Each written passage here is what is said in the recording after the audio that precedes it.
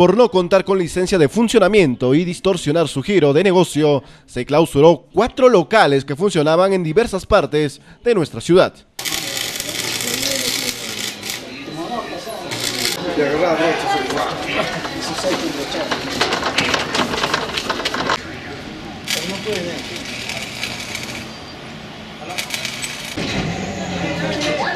El primer local clausurado fue Plásticos Espinosa, ubicado en el jirón Cajamarca número 132.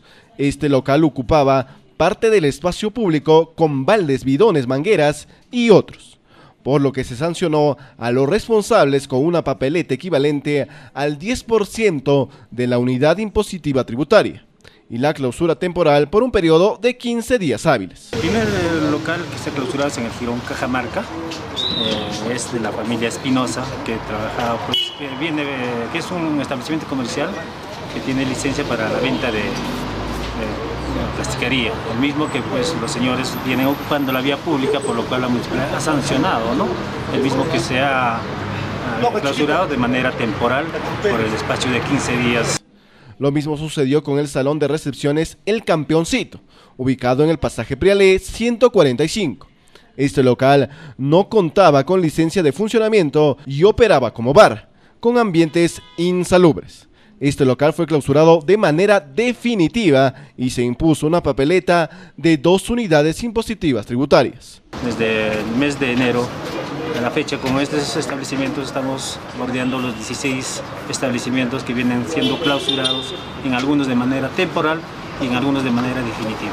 En el año 2015, ¿cuántos locales en total han sido clausurados? Bueno, el año 2015, desde que asumí el cargo, en el mes de octubre, a partir del 22, se ha logrado enclausurar 27 establecimientos comerciales, ¿no? Y lo cual hemos tenido más de 42 intervenciones en dichos establecimientos, toda vez que dichos establecimientos pues reincidían en su funcionamiento. Así también se logró la clausura definitiva de 2 hospedajes en donde laboraban damas de compañía, ubicado en el jirón Arequipa 1231 y en jirón Lima 943. El primer local administrado por Talía Cárdenas Pérez y el último por Willy Calcina Pacheco. Otro local en el pasaje Prialé, conducido por la familia Guamaní, el mismo que es más conocido como el Campeoncito, el mismo que se clausura por no contar con la licencia municipal de funcionamiento, el mismo que viene funcionando pues como un bar clandestino.